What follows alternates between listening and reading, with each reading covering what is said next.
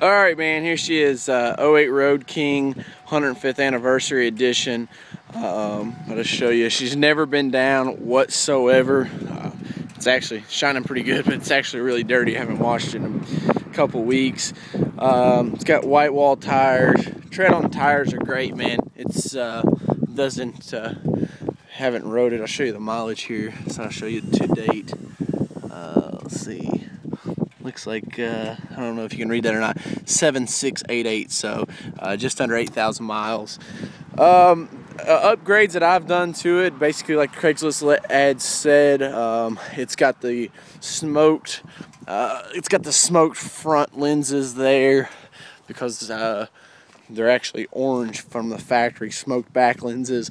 And the reason why I changed those out is because it just really clashed with the copper. The black and copper paint scheme, man, it'll really grow on you. Get tons of compliments from it. It's got the soft, hard saddlebags. And what I mean by that is they actually look like leather, but when you open them up, they have a plastic liner on the inside. So those are really, really nice.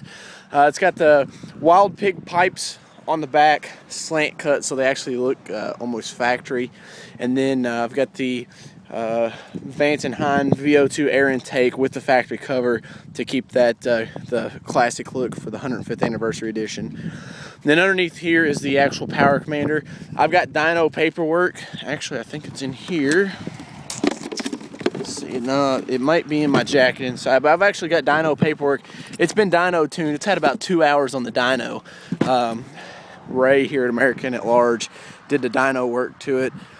It's pushing about 15 horse more than factory and about 20 foot-pounds of torque more than factory. It's got custom baffles and wild pig pipes. It's got the chrome switch covers up top here too.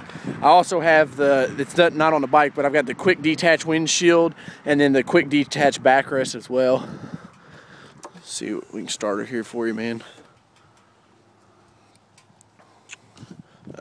I'm running short on time on this video. I'll get this thing started up so that you can hear it running.